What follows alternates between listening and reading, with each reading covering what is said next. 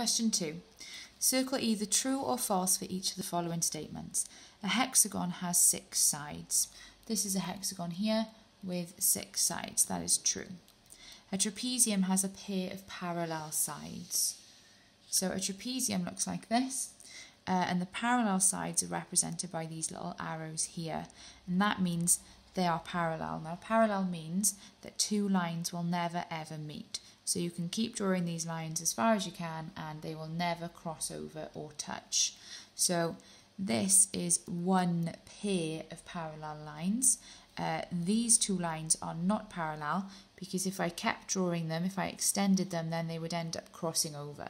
So that means they're not parallel. So it is true that a trapezium has one pair of parallel lines. A parallelogram has two sides that are perpendicular.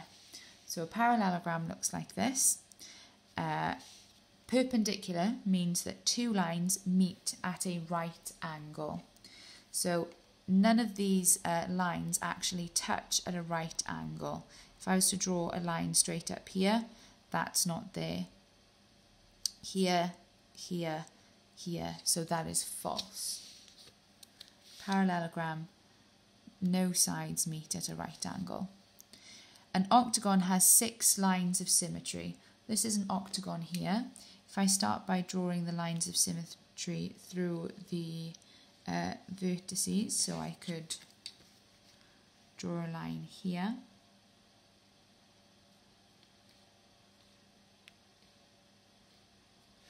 And this side would be exactly the same. It would be reflected in this side. You could do the same here and here.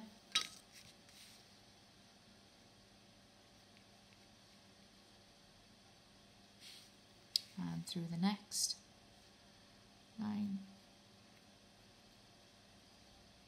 So far I've gone through all the vertices and I've drawn 1, 2, 3, 4 lines. Now I can go halfway in between them. I could go right down the centre for another 1, 2, 3, and 4. So if I count how many I've done now, this was 1 line going down here, 2 lines, 3, 4, 5, 6, 7, 8. I've only gone halfway across the shape now because obviously if I count this one here, I've already counted that as the first one, this was the second one, the third, and so on. So the 8-sided shape, the octagon, has 8 lines of symmetry. So that is false. A kite has no lines of symmetry. A kite looks like this here, and as you can see, that's false, because if I put a line straight down the middle of that shape,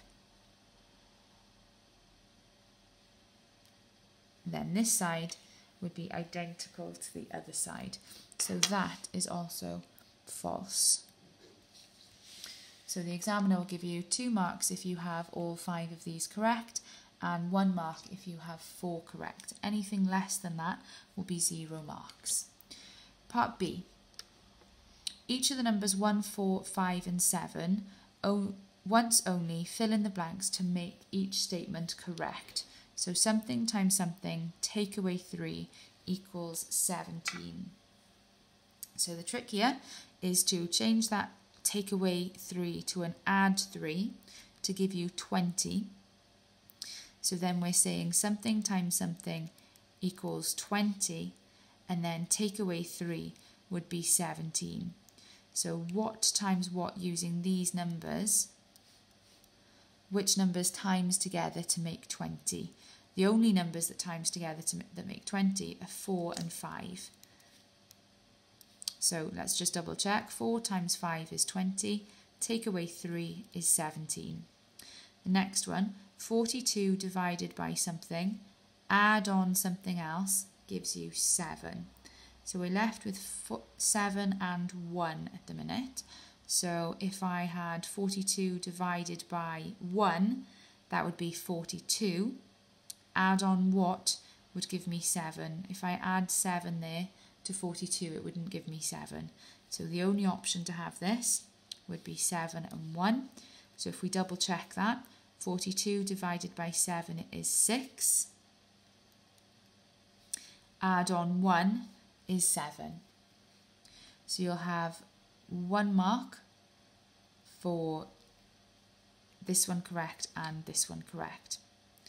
These don't have to be in the same order. You could have 5 here and 4 there and that would still be right. But in this box you would have to have them in the correct order. 7 in this box and 1 in that box. Each sum will get you 1 mark.